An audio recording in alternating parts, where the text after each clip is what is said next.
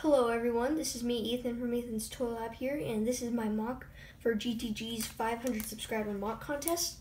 This is based off of the Lego Polybag 30382 Baby Velociraptor playpen with 48 pieces.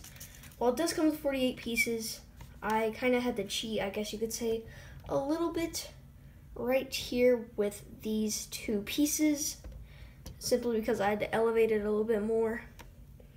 And this is what I'm calling Baby Blue's modular building. I'm going to go ahead and take this out of the way. It's a little bit distracting. So I'm calling this Baby Blue's modular building. And it's got these roofing pieces. And right under, if you can't see it, there's a little bone being held by a little arm clip piece. It rounds off right here.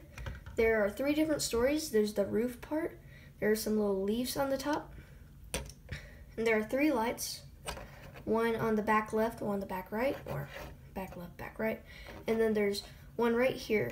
It's kind of hard to see, but it's right there.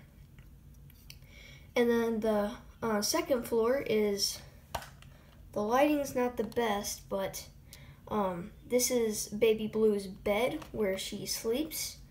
And then right down here is where she eats. And it's basically our little feeding area. And there is a little drumstick in there. And it's modular, so of course it can be taken apart so you can put it in there. And I used these telescope pieces just to make it a little bit more architectural. There's a window. Of course you can escape out of it pretty easily. You can just take her out right there.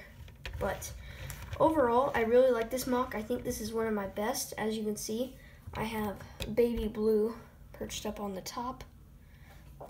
This is the only Jurassic World Fallen Kingdom set that I have, so I think it's a really great mock. So thank you all so much for watching. I know I might not win, but thank you all so much for watching. Make sure to like, comment, subscribe, and as always, I'll see you in the next LEGO video. Bye guys.